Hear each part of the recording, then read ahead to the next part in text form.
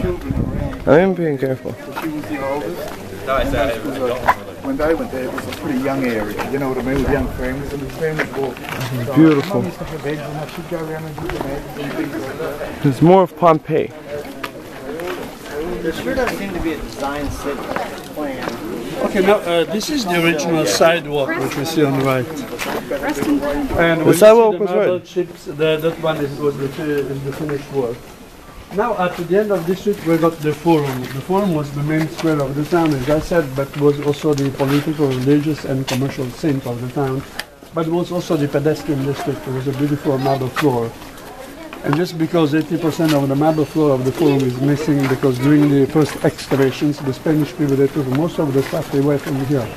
Now, what I was trying to say, that downhill to the other side, we got the Porta Marina, which was the main gate of Pompeii.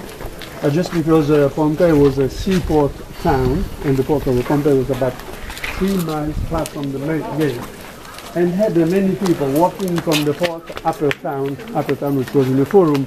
And those people walking down here, because this was one of the main streets of Pompeii, walking down here without bothering people, local people, and asking information about the brothel.